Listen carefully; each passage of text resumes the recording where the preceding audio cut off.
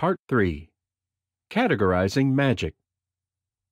Using words to describe magic is like using a screwdriver to cut roast beef. Tom Robbins. For as long as magicians have been conjuring, authors have tried to categorize magic tricks. They are generally of three minds. The first dissected magic with the impartial precision of a surgeon. The second has attempted to map the possibilities of magic the way an astronomer charts the constellations, with a mixture of what is possible and what we think might be possible. The third thinks the idea of categorizing magic is pure folly, that one cannot describe illusions the way we describe the anatomy of a frog or the contours of the Mediterranean Sea. The father of modern conjuring, Jean-Eugene Robert-Houdin, will lead us into this discussion with what I believe to be the first serious attempt to classify modern conjuring effects. He believed there to be 6. The Art of Conjuring by Jean-Eugene Robert-Houdin. To succeed as a conjurer, 3 things are essential. First, dexterity. Second, dexterity. And third, dexterity. The art of conjuring bases its deceptions upon manual dexterity, mental subtleties, and the surprising results which are produced by the sciences. The physical sciences, generally chemistry, mathematics, and particularly mechanics, electricity, and magnetism, supply potent weapons for the use of the magician. In order to be a first-class conjurer, it is necessary, if not to have studied all these sciences thoroughly, at least to have acquired a general knowledge of them, and to be able to apply some few of their principles as the occasion may arise. The most indispensable requirement, however, for the successful practice of the magic art is great neatness of manipulation combined with special mental acuteness. It is easy enough, no doubt, to play the conjurer without possessing either dexterity or mental ability. It is only necessary to lay in a stock of apparatus of that kind which of itself works the trick. This is what may be called the false bottom school of conjuring. Cleverness at this sort of work is of the same order as that of the musician who produces a tune by turning the handle of a barrel organ. Such performers will never merit the title of skilled artists and can never hope to obtain any real success. The art of conjuring is divided into several branches, namely, Number 1. Feats of dexterity, requiring much study and persistent practice. The hands and the tongue are the only means used for the production of these illusions. Number 2. Experiments in natural magic. Expedients derived from the sciences, and which are worked in combination with feats of dexterity, the combined result constituting conjuring tricks. Number 3. Mental conjuring. A control acquired over the will of the spectator. Secret thoughts read by an ingenious system of diagnosis, and sometimes compelled to take a particular direction by certain subtle artifices. This category is the term I coined for the type of effects performed by Monsieur Alfred de Caston. Number 4. Pretended mesmerism. Imitation of mesmeric phenomena, second sight, clairvoyance, divination, trance, and catalepsy. In 1847, Monsieur Lassin, the skillful conjurer, performed these type of effects with a rare perfection at the Salle Bonne Nouvelle in Paris. Number 5. Mediumistic phenomena.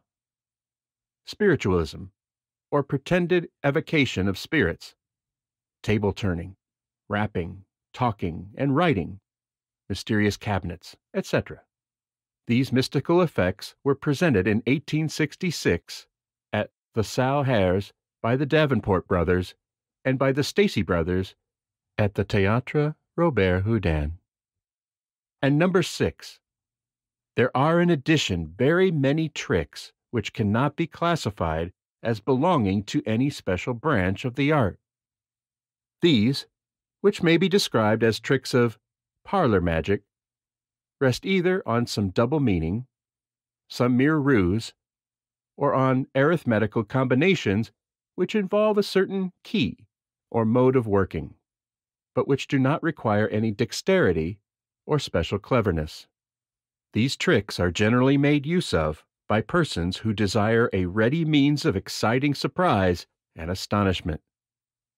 I propose to append, at the close of this work, a few of these tricks, which will constitute a special chapter under the title, How to Become a Wizard in a Few Minutes. Note: Professor Hoffman pointed out this chapter was not included in the book. Jean-Eugene, Robert-Houdin, Les Secrets de la Magie et de la Prestidigitation, 1868. Jean-Eugene Robert-Houdin. Jean-Eugene Robert-Houdin, 1805 to 1871, has given magic as much as any other figure, from the tucks, tails, and top hat attire to classic effects like second sight and the light and heavy chest, to the root of the most famous magician of all time, the eye at the end of Houdini. Robert-Houdin's most famous contribution to the literature of magic is the following quote: "The magician is really an actor playing the part of a magician." Next up is an essay that has fallen into disfavor in the last 2 decades. In 1944, Dariel Fitzkee famously attempted to classify all magic tricks into 19 categories. In the book, The Trick Brain, he went so far as to offer a systematic method for creating new effects, based more on lists and formulas than on critical thinking. On the whole, the trick brain fails because it treats the delicate act of creating magic like painting by numbers. But Fitzkee gets credit, at least from me, for his valiant effort to compartmentalize all effects into 19 categories, expanding upon previous work of Robert-Houdin and S.H. Sharp. I dispute how and where Fitzkee divides his list, but you would likely dispute any list I might create as well. You might even reject the notion that classifying effects is useful at all. Tom Stone had these words for me when we discussed the inclusion of the Trick Brain essay. Fitzkee went wrong when he reduced all magic to 19 basic effects, because he did it by removing all dramatic and emotional aspects from them. Why stop at 19, by the way? If reductionism is the game, the number could just as easily be 26, 177, or 8. Well, I know very well why he stopped at 19. Because had he continued the reduction, it would have exposed how silly the whole idea was. At the end of any reduction of this kind, there will be only one single basic effect left, which would be something strange happens.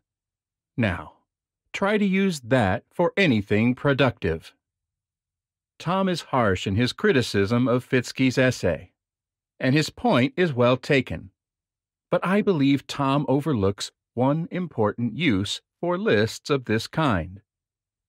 When I read essays like those sandwiching these words, my thoughts move immediately into problem-solving mode.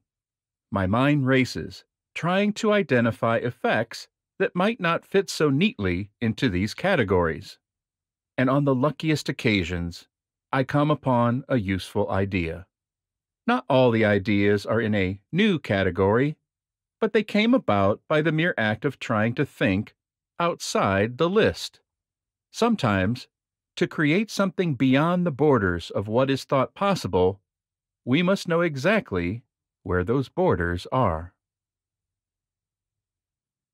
Classification of Effects by Dariel Fitzkee. In Showmanship for Magicians, I took the position that most of the secrets of the tricks we perform are quite simple. I really feel this to be true.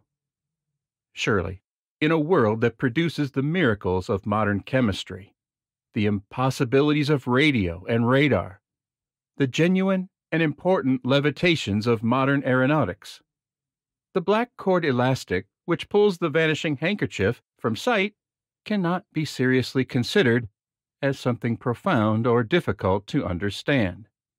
But a piecemeal dismemberment of each of the thousands of tricks in the repertoire of magic is impossible.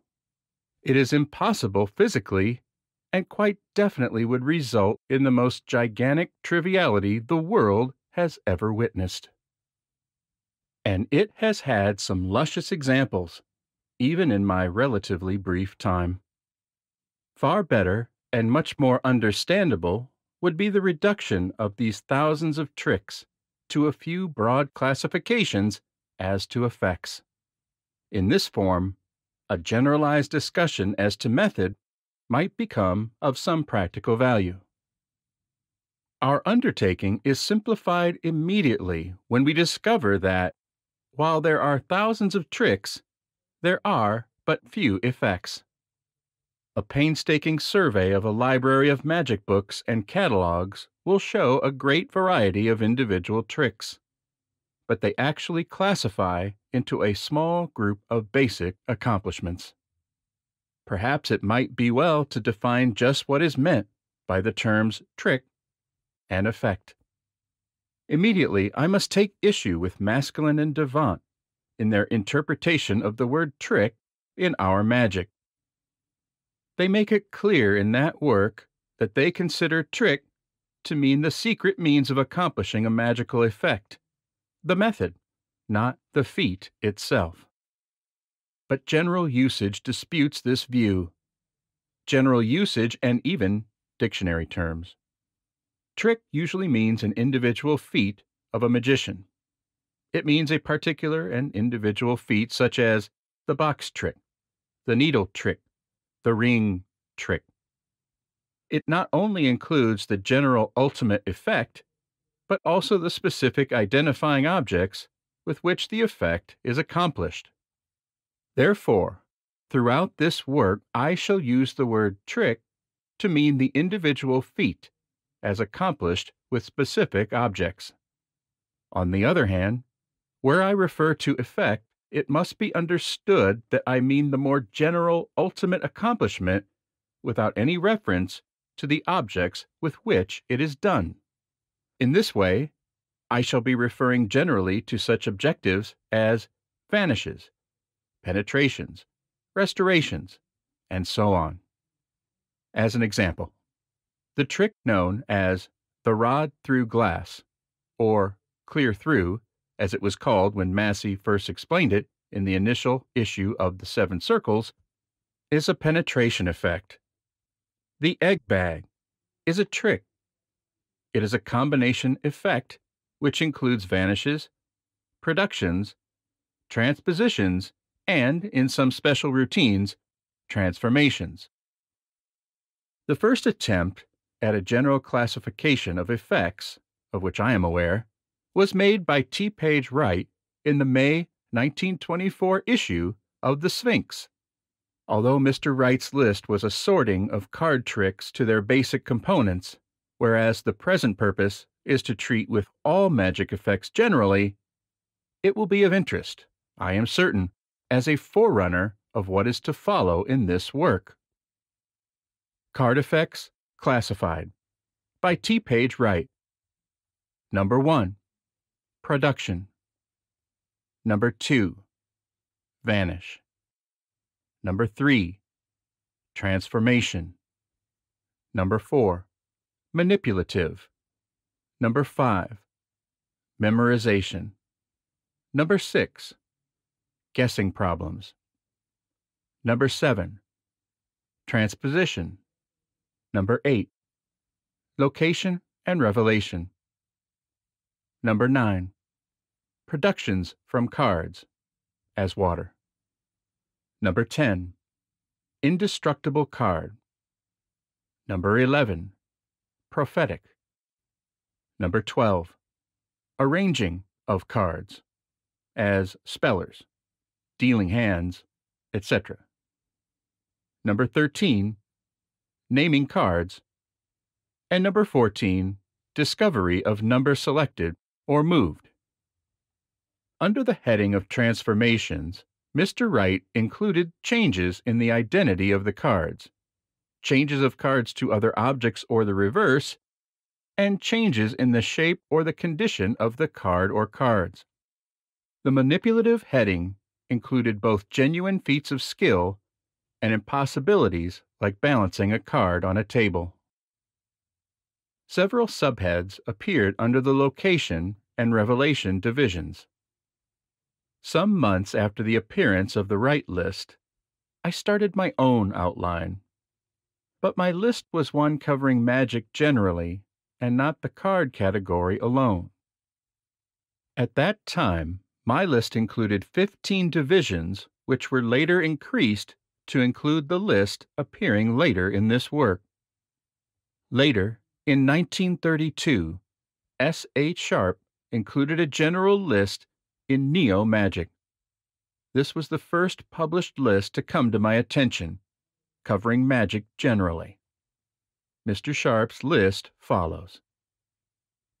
Analysis of Conjuring Feats by S. H. Sharp. Number 1. Productions. From not being to being. Number 2. Disappearances. From being to not being. Number 3. Transformations. From being in this way to being in that. Number 4. Transpositions. From being here to being there. Number 5. Natural science laws defied. A. Anti-gravity. B. Magical animation. C. Magical control. D.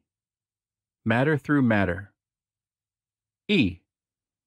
Multi-position. F. Restoration.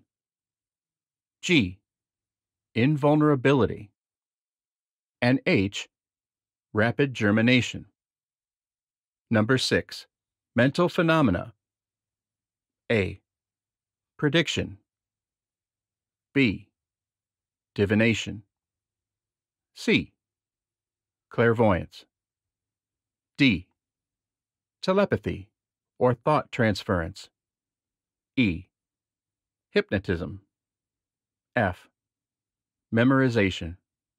And G. Lightning calculations. With the 8 subdivisions under the general heading of Natural Science Laws Defied, and the 7 under the Mental heading, Mr. Sharp's list includes 19 general divisions. Some years ago, while visiting Percy Abbott's plant at Colon, Michigan, I had a long discussion in this connection with Winston Freer. Later, becoming interested in the subject, Mr. Freer developed his own list independently and published it in The Linking Ring. His list differed materially from the Sharp outline. 17 Fundamental Effects by Winston Freer. Number 1. Production. Number 2. Vanish. Number 3. Change in position. Number 4. Change in material. Number 5. Change in form. Number 6. Change in color. Number 7. Change in size. Number 8. Change in temperature. Number 9. Change in weight. Number 10. Magnetism. Number 11. levitation. Number 12, penetration. Number 13, restoration. Number 14, remote control. Number 15, sympathy. Number 16, divination, comprising all feats of mental magic. And 17, prediction. In analyzing a matter as complex as this, it is not surprising that there is considerable diversity of opinion as to just what these divisions of general effects should be. So, to be consistent, I am submitting here my own list, which again is at variance with those outlined by others. The work of making the necessary research in order to evolve such an outline is tremendous. Literally thousands of tricks, from explanations in magic books to the listings in numerous catalogs, were carefully scrutinized and weighed. After several years' consideration, I am now submitting the outline of basic effects as I have analyzed the problem. While it is possible that some distinctly different effects may have escaped the search, I am firmly convinced that more than 99% of all tricks will fall within these classifications. For that reason, this present list is the one which shall prevail in this book. The 19 basic effects. Number 1. Production. Appearance, creation, multiplication. Number 2. Vanish. Disappearance, obliteration. Number 3. Transposition, change in location. Number 4. Transformation, change in appearance, character, or identity. Number 5. Penetration, one solid through another. Number 6. Restoration, making the destroyed whole. Number 7. Animation, movement imparted to the inanimate. Number 8. Anti-gravity, levitation, and change in weight. Number 9. Attraction, mysterious adhesion. Number 10. Sympathetic reaction, sympathetic response. Number 11. Invulnerability, injury proof. Number 12. Physical anomaly, contradictions, abnormalities, freaks. Number 13. Spectator failure, magician's challenge. Number 14. Control, mind over the inanimate. Number 15. Identification, specific discovery. Number 16. Thought reading, mental perception, mind reading. Number 17. Thought transmission, thought projection and transference. Number 18. Prediction, foretelling the future. And number 19. Extrasensory perception, unusual perception other than mind. In looking over this list, it may be noticed that the effects start with physical accomplishments, gradually change to those of mental control, and culminate in a number of divisions which are purely in the realm of mental magic. The first 12 belong to the physical group.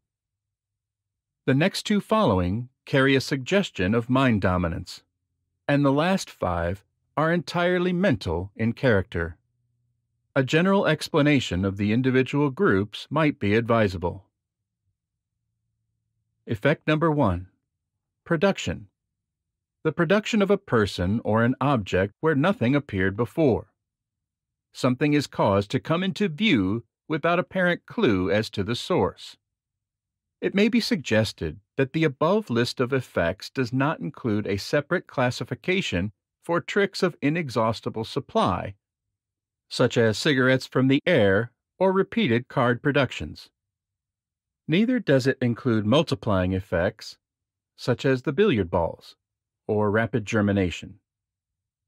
This was considered, but because effects of inexhaustible supply and multiplication are essentially repetitions of the basic effect of production, appearance, or creation, the cumulative result was discarded as a fundamental.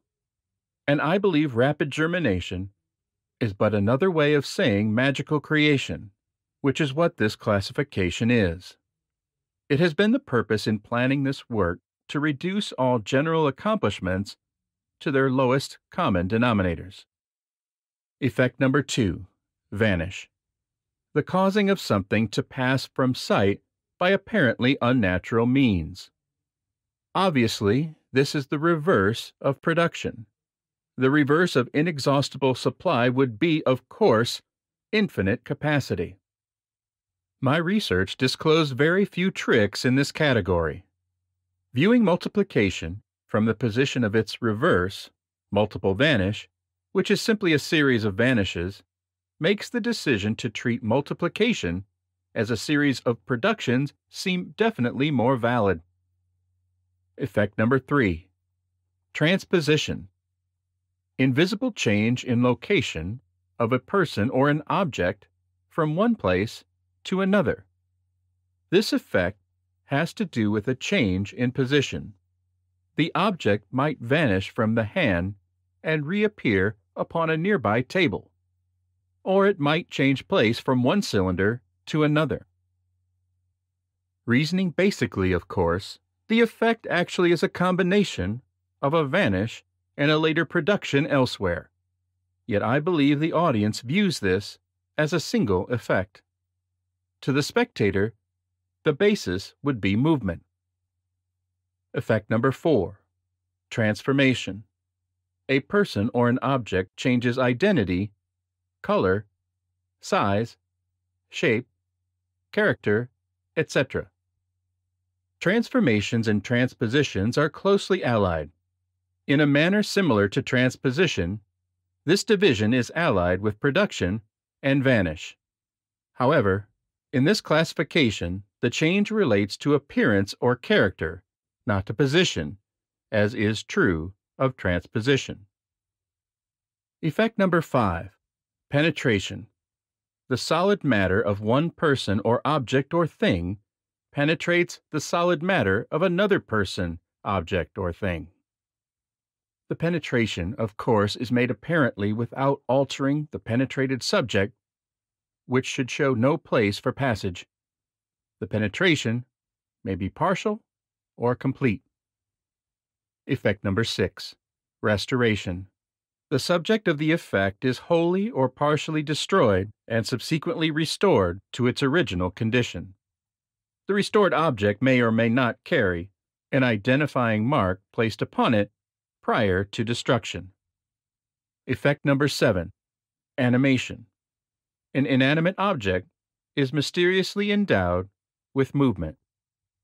This is the apparent self-movement or supernatural movement of an insensate object.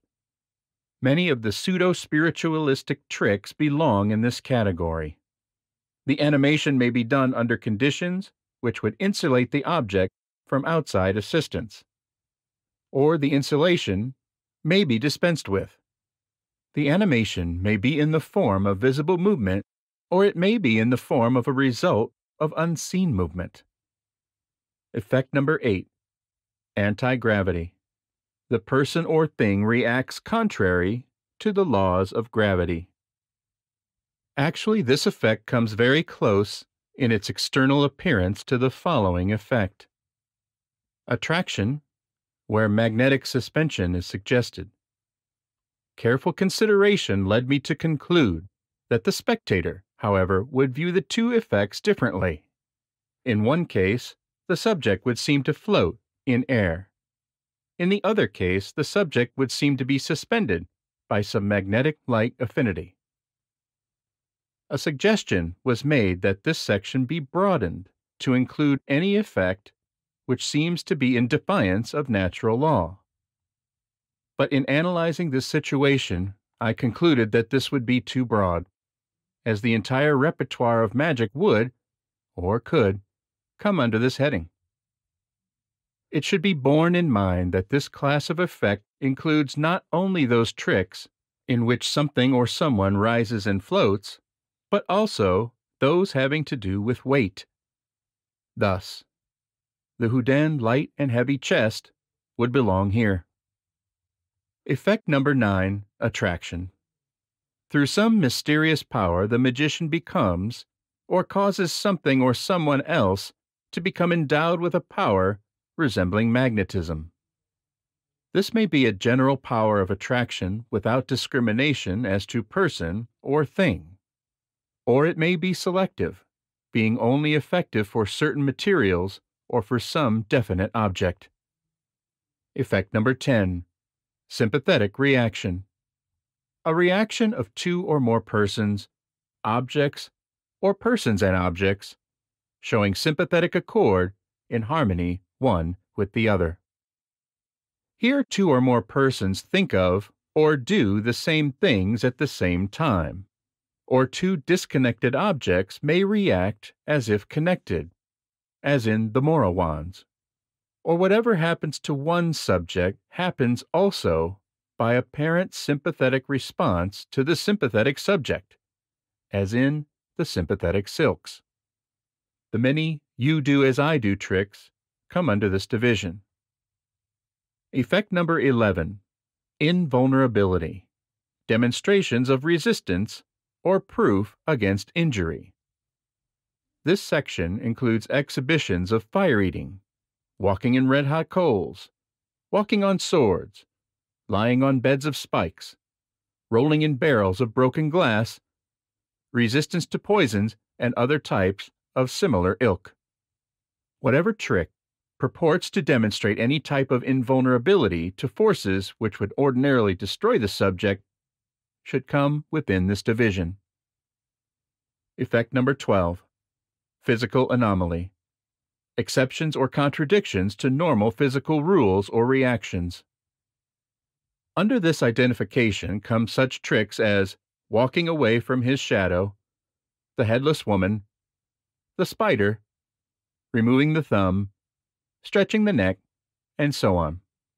This includes all contradictions, abnormalities and freaks, antinomies, and other incongruities denying natural physical laws. Effect number 13, spectator failure. This includes all tricks where a spectator is unable to accomplish some apparently simple objective, implying the intervention of some mysterious power of the magician. While it is true that the failure of the spectator may be caused by effects otherwise catalogued, such as vanishes, transpositions, transformations, etc., the essential is that the spectator fails to accomplish something because of an implied inability caused by the performer. Effect number 14, control.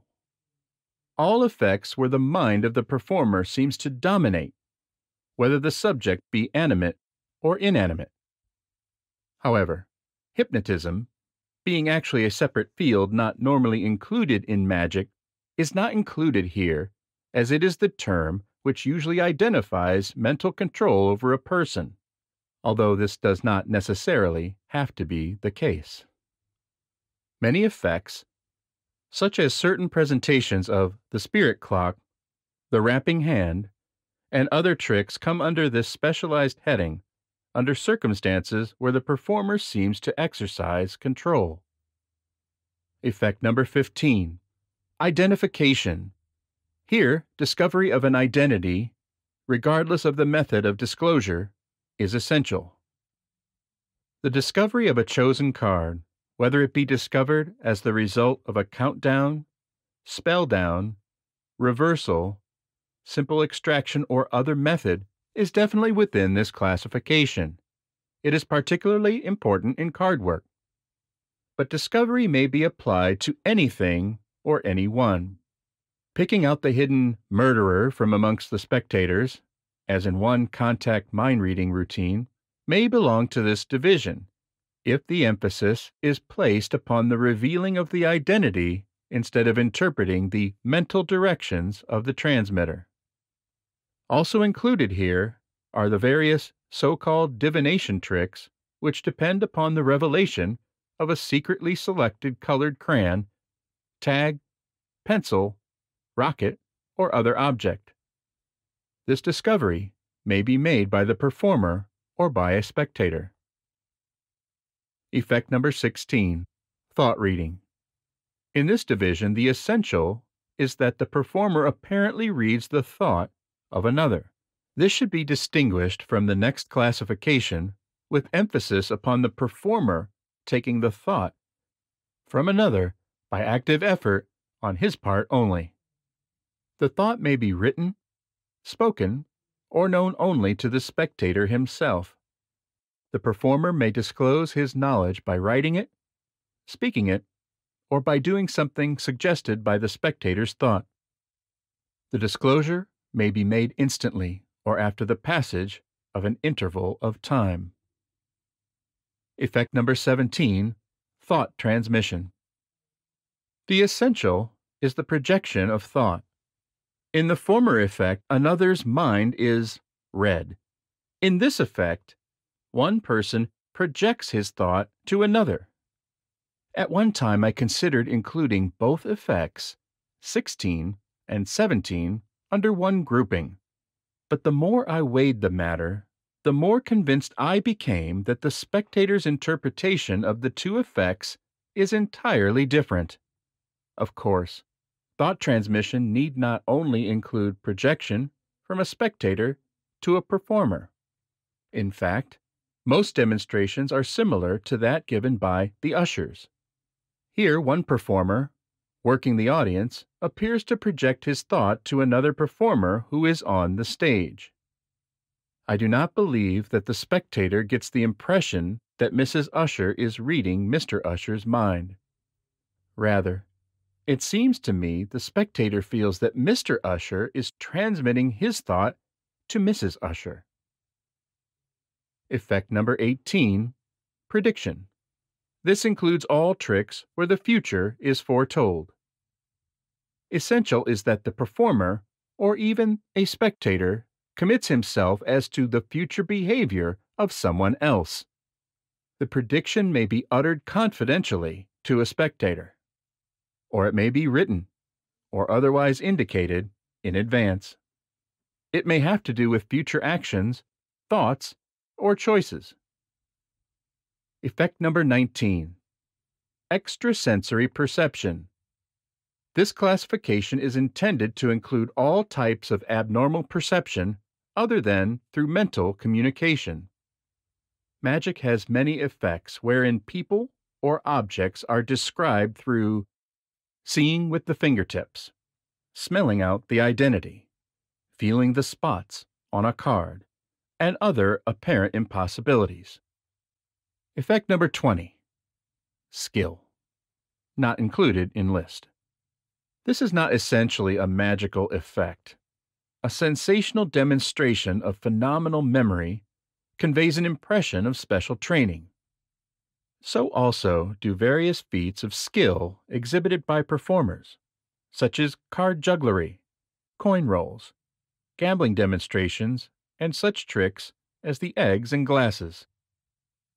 Even if the trick, and here I mean trick of skill as distinguished from trick of magic, as I started to say, even if the trick is done with some secret apparatus, the impression given to the spectator is nevertheless one of special training, not one of mystery as to the method of accomplishment. By Dariel Fitzkee, The Trick Brain, 1944. Henning Nelms approaches the topic of what is a trick differently, and attempts only to argue the distinction between a trick and an illusion. Tricks versus Illusions by Henning Nelms. Stage bullet catching is a trick. It makes the audience wonder how it is done, but it does not persuade anyone, even momentarily, that the performer's magic renders him invulnerable to rifle fire.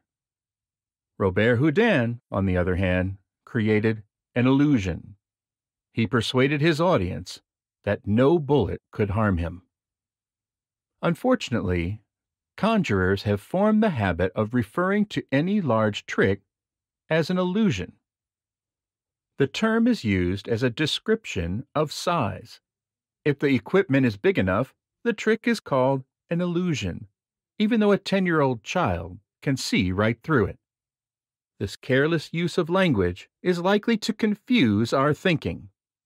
We shall not follow the custom. Instead, we shall call anything a trick which challenges its audience to discover how it was worked. We shall reserve illusion for those feats which actually convince the audience. In most cases, the conviction will be neither deeper nor more lasting than the conviction of an audience at Hamlet that the prince has been killed in a duel. However, this is all the theater needs to create drama, and it is all a conjurer needs to fascinate his audience instead of being content to provide a little amusement. There is a tremendous difference between even such short-lived illusions and none at all. If a play fails to create any illusion, it is worthless. On the other hand, if it succeeds in creating an illusion, the fact that the spell of the drama is broken with the fall of the curtain does not diminish its effect in the slightest. Fortunately for conjurers, a routine that fails to create an illusion is better than an unconvincing performance of a play. It may still be highly entertaining as a trick. Nevertheless, as illusions have far more appeal to most audiences, there is no reason why we should not gratify them and ourselves by providing the additional interest. The difference between a trick and an illusion depends largely on the conjurer's attitude. Illusions take many different forms. But in the most typical examples, the performer claims some specific, supernormal power and makes this claim as impressively as possible. He then indicates that the purpose of his performance is to demonstrate the power. He provides this demonstration, and it appears to prove his claim. The conjurer who presents a trick usually begins by admitting that it is a trick. On the rare occasions when he pretends to have some remarkable power, he does it half-heartedly, as though to say, "We all know that this is pure hokum, and that I only talk about magic, telepathy, or whatnot, because it is part of the act." Such an attitude cannot create an illusion. If one actor in a play treated his part in this fashion, the play would fail. Furthermore, even when the man who performs a trick does claim a power, he usually leaves it vague. The trick is not treated as a demonstration of the power, and the effect does not prove the claim. He cannot expect to create an illusion, because neither he nor his audience knows what illusion he is trying to create. Henning Nelms, Showmanship for Magicians, 1969. Henning Nelms. Henning Nelms, 1900 to 1986, had a secret pseudonym that he wrote 2 acclaimed novels under. Hake Talbot. Talbot's Rim of the Pit is considered one of the finest locked room mysteries ever written. Juan Tamariz has written much on the theory of magic, yet precious little has been translated into the English language. I'm pleased Juan has allowed me to publish this essay in English for the first time. It was written in part for the public, but the information is valuable to the serious student as well. I picked up on a few key details of the piece during translation. For example, when speaking of misdirection, he uses the word deviate, as in deviating the spectator's attention. That word says a lot about how he views misdirection itself. He also refers to magic as illusionism, and elegantly describes its definition. My favorite sentence is this: finally, in knowing the function of memory, a magician can create lagoons in the spectator's memories in order to make them forget whatever we wish for the magical effect, or to make them believe they remember things that in reality never existed. The word lagoons is a powerful metaphor for those unperceived glitches in logic that the best magicians create in the minds of their spectators. Fundamentals of Illusionism by Juan Tamariz. Illusionism makes visible what isn't really there. This is to say, it coaxes the senses of the spectators, and it is accomplished through natural means. But you know this already. But what isn't as well known is how the magician is using these natural means in order to evoke mystery. It is commonly believed that the magician is a man who possesses great manual and digital dexterity, and uses a few special apparatuses. However, the first and most important thing that I have to say is this: the ability of the magician is not the most important thing, or even necessary for illusionism, except perhaps in the cases of manipulation acts. The most important thing in magic is talent. Magic-specific talent and art. The magical talent is based primarily on three aspects: psychology, creative ingenuity, and personality in presentation. A. Psychology.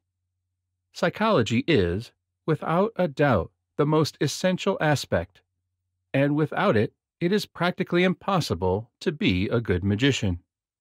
I am referring to the knowledge, intuitive and acquired, of the psychological mechanisms of the minds of the spectators, such as knowing in detail what blind spots are present in the spectator's mechanisms of perception, attention, and memory.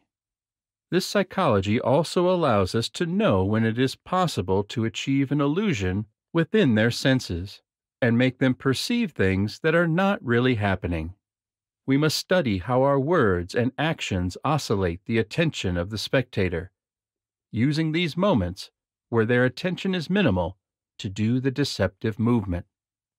In knowing how to manipulate people's minds, in the good sense, of course, let's leave aside politics and propaganda, of the spectator in order to provoke drops in their attention at precise moments of a trick. This psychology allows us to deviate, physically or psychologically, their attention from the place where the secret technique will take place, or from the idea that could lead them to knowledge of such techniques.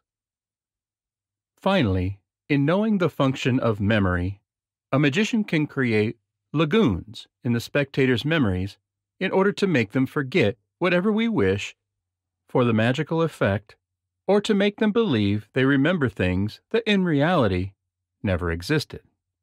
Since all of this is somewhat abstract, let's look at some examples. 1. In order to lower their attention, the magician makes a handkerchief disappear, and now he is going to make it reappear. For this, he needs a secret sleight. The attention of the spectators is focused at this moment.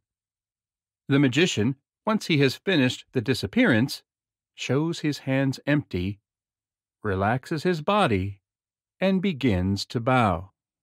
The audience believes the trick has ended, and they also relax their attention and applaud. The magician takes advantage of this low attention. He takes hold of a handkerchief and keeps it palmed in his hand, and suddenly looks toward the empty space to his left. The attention builds once again, while the magician pretends to pull the handkerchief from the air, secretly producing it from his palm. I believe the difference is clear between this technique, used by a deft magician, and the mythical ability many people ascribe to him. It is not about doing something quickly. the hand is quicker than the eye, or with great expertise, but in creating a convenient psychological process. 2. In order to deviate the attention, misdirection. A magician has made a red ball disappear and is now going to make it reappear. He needs to do a secret movement. The magician asks the spectators, "You all remember the size and color of the ball?" The spectators, who had their attention focused on the movements of the magician, continue to look at him, but their mind and their attention is now divided. In one part, they watch the hands of the magician, but the other is thinking of the little red ball. The magician executes the secret move, causing it to appear between his fingers as he says, "It was like this, right?" And 3. Memory. The magician gives an envelope to a spectator in order to have it examined. He hands the spectator a deck of cards to shuffle, and also a pencil to sign the envelope with. While the spectator is signing the envelope with the pencil, the magician, in order to help him, takes back the deck of cards from the spectator's hands. Immediately after signing the envelope, the magician returns the cards to the spectator. The magician takes 1 or 2 steps back and requests the spectator to take the top card of the deck and to place it inside the envelope.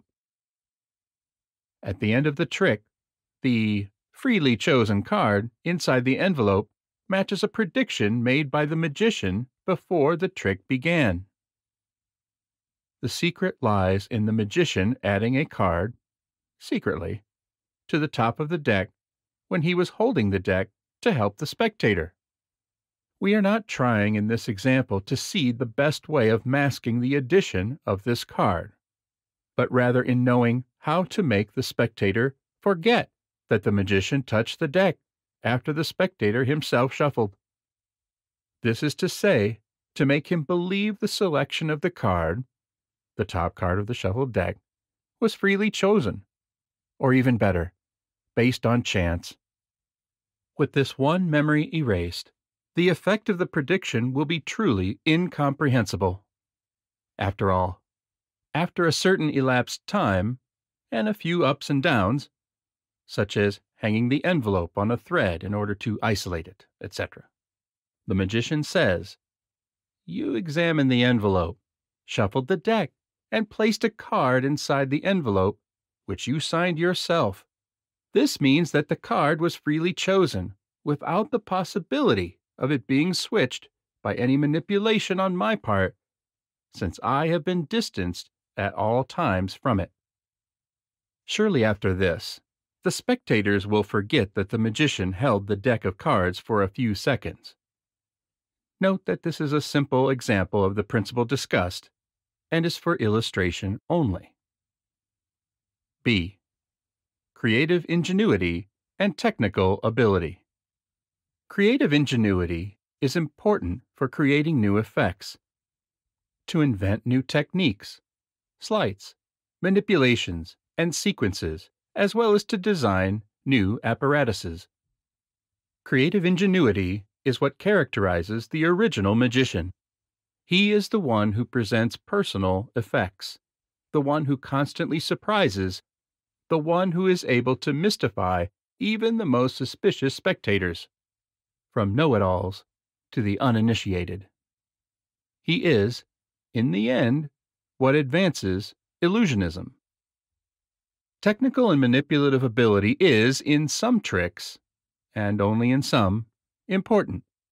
In any case, I point out once more that it is not necessary, by any means, to possess special gifts of ability to be a good magician.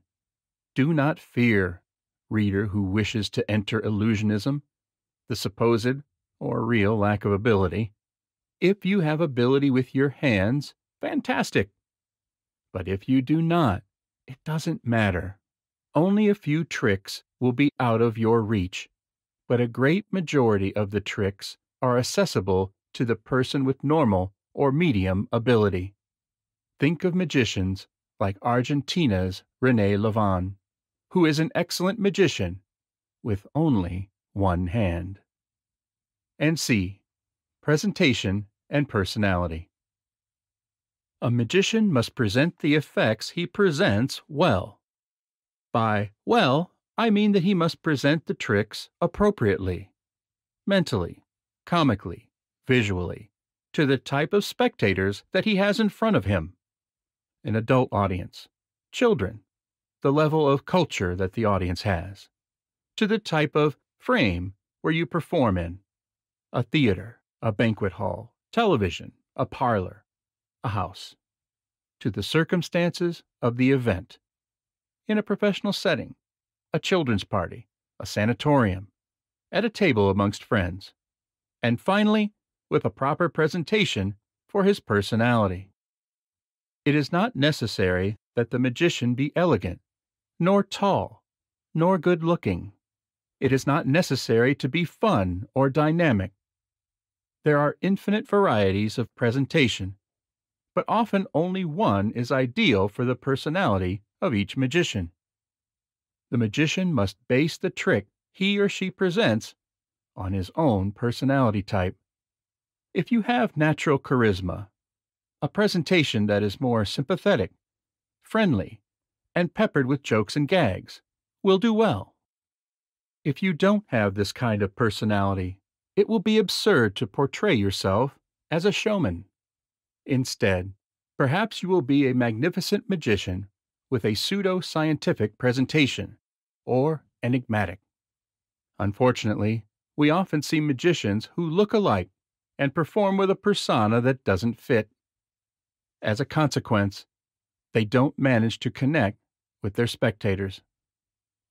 In conclusion, it is easy to see how magicians make the magical emotion truly felt by their spectators.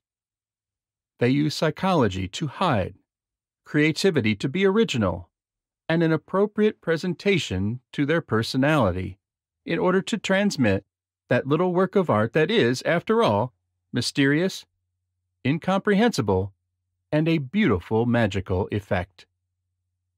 Juan Tamariz, Secretos de Magia Potagia, 1973. Juan Tamariz. Juan Tamariz has been called the greatest living magician.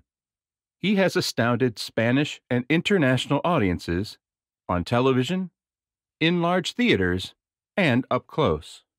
He has influenced a generation of magicians with his style, writings, and performance.